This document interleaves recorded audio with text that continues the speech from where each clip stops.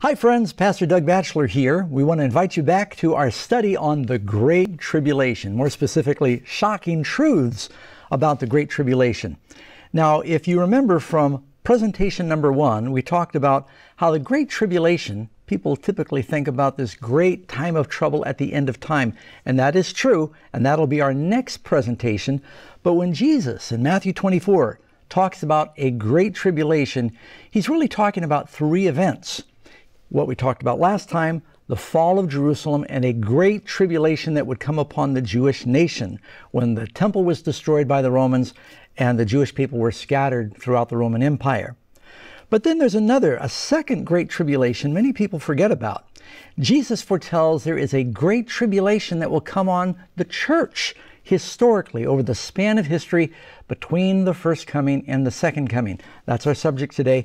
And in our final presentation, we will be talking about the great tribulation that comes at the end of time that is synonymous with the 7 last plagues. So let's back up a little bit and let's read some of the verses that are the foundation for what we're talking about. You read in Matthew chapter 24, and let me get this here for you.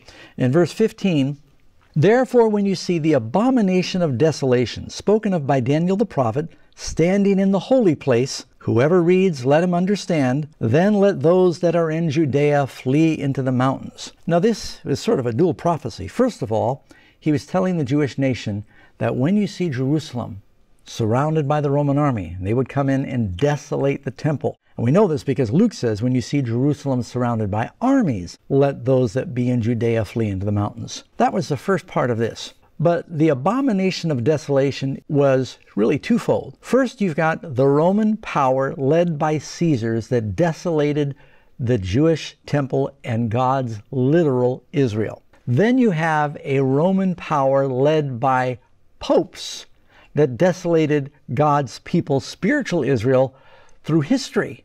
That's going to be our study for this presentation. Now, just give you a little history. There ended up being a great persecution that took place when the Jews were scattered, when Jerusalem was destroyed. The devil tried to destroy the church just from the outside. Christians were killed in the Colosseums and fed to the lions, and different emperors like Nero and Diocletian and Caligula persecuted the church. But the more they persecuted the church, the more it grew. So the devil went to plan B. If you cannot destroy the church from the outside, do it from the inside. Along came an emperor by the name of Constantine, also known as Constantine the Great. He was fighting battles and trying to win supreme authority of Rome. He thought, here we're fighting the Christians, they're really not hurting anybody. His mother, Catherine, converted to Christianity, and so he basically legalized Christianity. He claimed that he saw a sign of the cross in the heavens before he had this battle at Maximilian Bridge, and he said, now we must conquer under the sign of the cross. He even ordered his army to march through the Tiber River in Rome and said, you're all now baptized. Well, that caused a real problem. You had all of these Roman pagan soldiers that worshipped all the Greco-Roman gods. They marched through the Tiber River and they went in dry pagans and they came up wet pagans, but now they're being told they're Christians. And suddenly you saw something happen to the church that was just really tragic. You have the amalgamation now of Christianity and the Greek and Roman religions. A great compromise came with the great Constantine. Rome was filled of idols, of Jupiter and Mercury and Diana and Venus. And they said, what do we do with our statues? Well, some of the Christians said, idolatry is forbidden. You have to destroy them. They said, oh, no, we can't do that. We'll win more pagans if we just rename them with Christian names. Let's just call them Peter, James, John, and Mary. And all of a sudden, almost overnight, idolatry came into the Christian church. Now, many Christians resisted these things, and there was a period of about 200 years where there was a great shaking from the time of Constantine until the time of Justinian. But just to give you an idea of some of the things that came into the church during that time, by about 500 AD, the church had become a government institution, and there had been a lot of compromise of religion. Bible Christians had real problems with it. Protestants did not begin with Martin Luther or John Huss. Protestants started as far back as 300, 400 AD, protesting compromise in the Christian church. Here are 10 high points that the Christians, Bible Christians, were protesting against what the church was doing during this time. One, the Bible teaches that we're not to bow down to statues. But the Church of Rome, and subsequently the Roman Catholic Church, said you can bow down to statues. The Bible teaches that all have sinned except Jesus. Well, the Roman Church began to teach that Mary was sinless, and they began to deify Mary. The Bible says that Jesus is the only mediator between man and God, 1 Timothy 2:5. Well, the Roman Church began to say Mary is a co-mediator with Christ. The Bible teaches that Christ offered his sacrifice on the cross once for all. Well, the Roman Church began to teach that the priest offers Christ on the altar every time he celebrates the Mass. The Bible teaches that all Christians are to be saints and priests.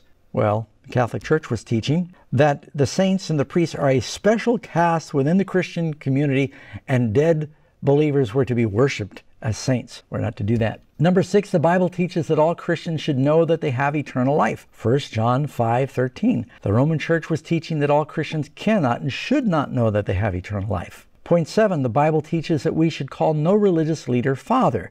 Well, of course, the Roman Church teaches you should call the priest and the Pope father. Point number 8, the Bible teaches not to pray in vain repetition. Jesus said in Matthew 6:7. The Roman Church was teaching that if you wanted forgiveness, you confess your sins to the priest and you repeat Our Father or the Hail Mary a number of times, and the Bible said that was not to be done. And point 9, which we just touched on, the Bible teaches to confess your sins to God, for only God can forgive sin. Isaiah 43:25, Luke 5:24. The Roman Catholic Church says you must confess your sins to the priest for forgiveness.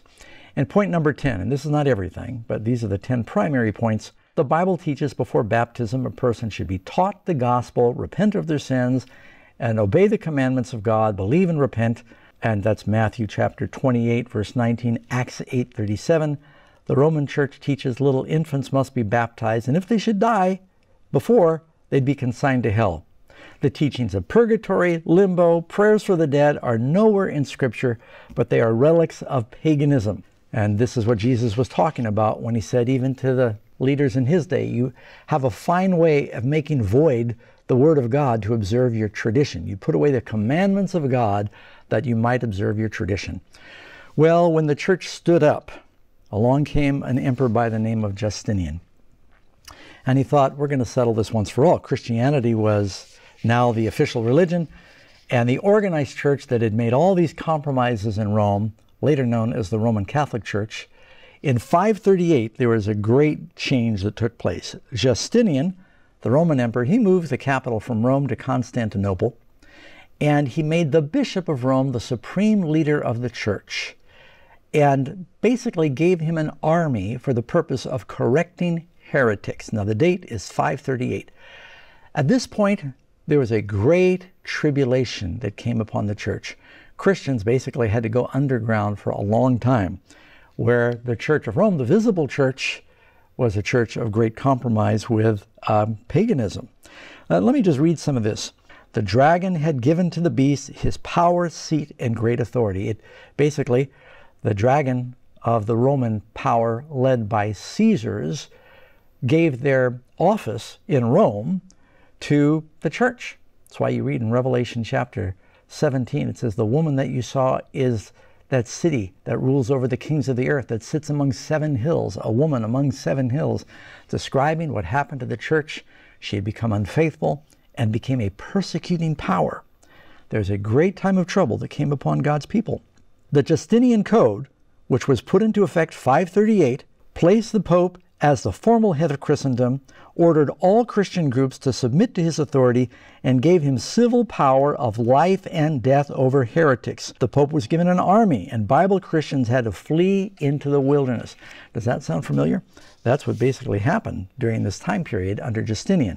You can read in Revelation 12, verse 6, the woman, a woman in Bible prophecy is a church, fled into the wilderness, where she had a place prepared by God that they should feed her there. Now, this time period is going to come up several times, for 1,260 days. So this time of the great papal persecution, it stretches for 1,260 days, but a day in prophecy is a year. There are about 4 different verses that tell us that in the Bible, that when you're studying time prophecies, you apply a day for a year. They just won't pan out. It doesn't make sense any other way. From 538, if you go to 1798, you've got 1,260 years of uninterrupted power where the Roman Church was ruling over the divisions of Rome. You've got those 10 heads on the beast. You read of Revelation, the 10 toes in the image from Daniel chapter 2. For 1,260 years, you ever play chess? By the king and the queen, there's a bishop on both sides. They were controlling the states of Europe, which was the bastion of Christianity there during that time. And the true Christians kind of had to flee into the wilderness. So it goes on to say, for by the edict, he, Emperor Justinian, issued to unite all men in one faith, whether Jews, Gentiles, or Christians. Such as did not, in the term of 3 months, embrace the professed Catholic faith, they were declared infamous, and as such excluded from all employments, both civil and military, rendered incapable of leaving anything by will of their estates. It was confiscated, whether real or personal. Many, however, withstood them, and against such as did the imperial edict was executed with the utmost rigor. Great numbers of true Bible Christians were driven from their habitations with their wives and their children, stripped and naked. Others inhumanely massacred by the Catholic peasants or the soldiery who guarded the passes. That's from the history of the rise of the spirit of rationalism in Europe. You can read from the British historian Sir William Edward Leakey that the Church of Rome has shed more innocent blood than any other institution that has ever existed among mankind will be questioned by no Protestant who has a competent knowledge of history. Has anyone out there ever been to Europe and you've toured the dungeons under the church? Karen and I were in Spain, and you can give them a few pesos and they'll take you and they'll show you the torture implements from the Great Inquisition that happened in Spain and Portugal, around Europe, and even came to the Americas, where if you did not go along with what the church said, there was a great persecution during that time. The true church had to go underground. Now, what was the time period? 1,260 days. Look at it. Not only says this in Revelation 12, verse 6. Let me read that again. The woman fled into the wilderness where she had a place prepared by God that they should feed her there. She's being fed 1,260 days. You remember Elijah fled into the wilderness during a famine for 3.5 years. A Jewish year is 360 days. It's a lunar calendar. It has 42 months in 3.5 years. The only way you get that is it's a 30-day month. And so here you've got 1,260 days where there's a spiritual famine in Europe, the same way Elijah was persecuted and driven into the wilderness and God fed him there. The church was driven into the wilderness during this time, and God prepared a place. A lot of the true Christians fled into a mountain fortress. You realize that stretching from France through northern Italy, Switzerland, you get the Pyrenees, all the way to Slovenia, in the southern part of Germany, there's this bastion of mountains called the Alps. And during this time of great persecution, true Christians fled into the mountains, like the Waldenses. In fact, Pope Francis recently issued an apology to the Waldenses for the way the Catholic Church persecuted them, and the Waldenses did not accept it. I don't know, you can look that up and see it for yourself. But you get the Albigenses, the Hussites, and true Christians were driven into the hills, and God fed them there with the Word of God. This time period is not only in Revelation. Look in Daniel chapter 8, verse 12. Tells about the beast power that would cast the truth to the ground. They turned away from the scriptures and combined with paganism. It's what ancient Israel did. Mixed Christianity, or mixed the religion of Jehovah with paganism. How long would this happen? Look in Daniel 12, verse 7. It shall be for a time. A times, that meant a couple or a pair. So that's 2. And the dividing, or half. That's 3.5 years. So for 3.5 years, you'd have this persecution. Look in Revelation chapter 12, verse 7. Same thing. It shall be for a time, a times, and half a time. And when the power of the holy people has been completely shattered, or they'll be scattered and dispersed everywhere. Look in Revelation 11, verse 2 and 3. And they, the 2 witnesses of the word of God. That's the law and the prophets. Some people say it's Moses and Elijah, but Moses and Elijah represent the law and the prophets. The word of God went underground. They will tread down the holy city underfoot for 42 months. How long is 42 months? It's 1,260 days, 3.5 years. Same period of time. It's a time of persecution and resistance. How long did Jesus teach? 3.5 years. See, 3.5 is half of 7. God's perfect number cut in half. And so it represents a time of persecution, tribulation, resistance. Jesus, of course, was executed at the end of that 3.5-year period of teaching. And you've got this 3.5-year period in history, a prophetic time. So we found the starting point. By the way, let me also read for you Revelation 12, verse 13 through 16. Now when the dragon saw that he had been cast to the earth, he persecuted the woman, this is God's true church, who gave birth to the man-child, to Christ. But the woman was given 2 wings of an eagle. Eagles fly up high into the mountains, that she might fly into the wilderness, to her place where she is nourished for a time, and a times and half a time, from the presence of the serpent. So the serpent spewed water out of his mouth, like a flood after the woman, that he might cause her to be carried away by the flood. Daniel talks about that the end of Jerusalem would be with a flood. A flood of armies came to persecute Jerusalem, and now the church sent a flood against God's people, that they might be carried away. But the earth helped the woman. The earth opened its mouth and swallowed up the flood that the dragon had spewed out of his mouth. Whenever they tried to come into the mountain fortress of the Alps, the people were protected by the passes and the hills up there. So you've got this time period that starts in 538. If you go 1,260 years, that's 3.5 prophetic years, from 538, it reaches to 1798. What happened there? Well, very interesting. It's called the French Revolution. And Napoleon took charge of Europe and Rome. He sent his emperor, Berthier, into Rome in 1798. He took the Pope captive, where he died in captivity, ending the political leadership of the Catholic Church over Europe. And here's what it says here. The French Revolution, which soon led to the capture and exile of the Pope by Berthier in 1798, the religious-centric Justinian Code that had lasted for 1,260 years, was replaced by a secular Napoleonic Code. General Berthier declared Rome to be an independent republic. In consequence, every other temporal authority emanating from the old government of the Pope is suppressed, and it shall no more exercise any function. That's from the Constitution of the Roman Republic. And so this is exactly what happened. There was this great persecution. They believe that somewhere between 30 and 50 million Christians and Jews were killed during this time of great persecution in history.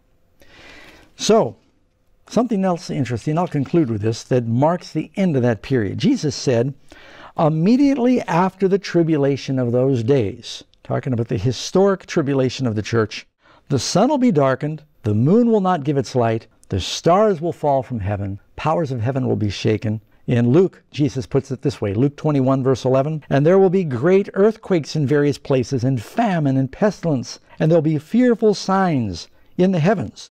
Well, you know, I think it's interesting that historically, right after this age of great persecution, you had what they called the Great Lisbon Earthquake.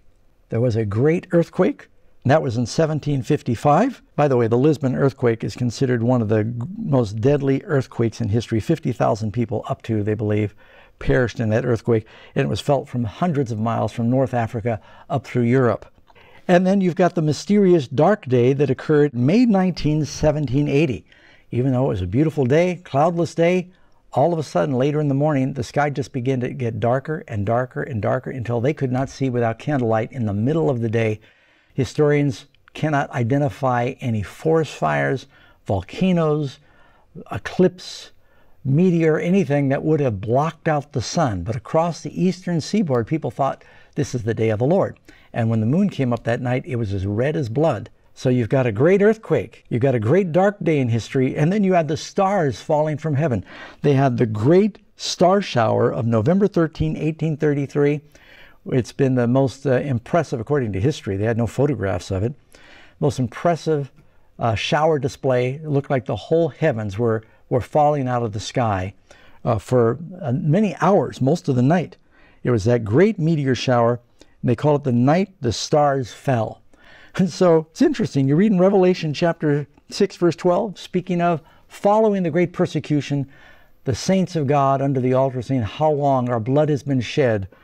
Then it says right after that, Revelation 6:12, I looked and he opened the sixth seal. Behold, there was a great earthquake, like the Lisbon earthquake. The sun became black as sackcloth. The moon became like blood, and the stars fell from heaven. So these things will happen again in quick succession at the second coming, following the great tribulation.